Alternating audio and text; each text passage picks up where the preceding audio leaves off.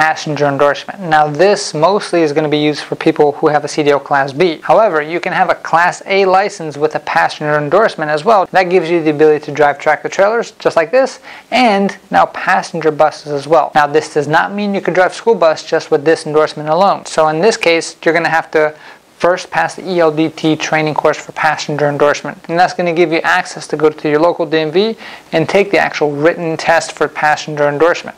So once that's good, you have a passenger endorsement on your permit. But you're not done yet. At this point, now you have to take a road test in a passenger vehicle to solidify that you know exactly how to interact and how to make sure that you're inspecting the bus correctly, making sure that you know how to park the bus correctly, making sure you know how to interact with railroad crossings on the road driving portion of the test. And then once you pass the whole bus road test itself, now there's still one last part, which means you got to get fingerprints done. Because you are transporting people, the most valuable cargo out there,